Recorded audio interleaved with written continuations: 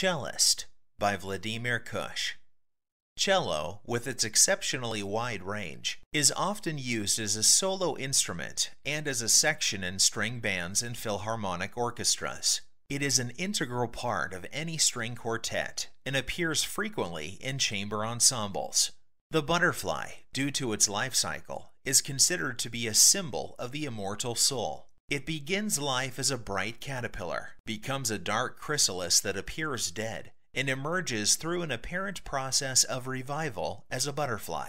As an emblem, the butterfly appears in the painting in the form of a cello and in the bow tie of the cellist. Moreover, a butterfly flutters among the flowers surrounding the musician, as if overseeing his actions.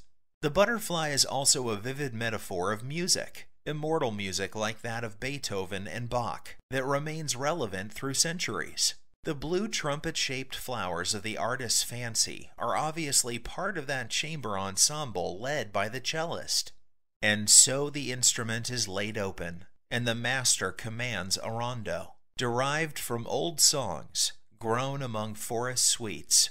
And the inhabitants of the wood, the flowers, the beetles, the ants, and dragonflies, are catching the sounds never heard before from within the parted grass.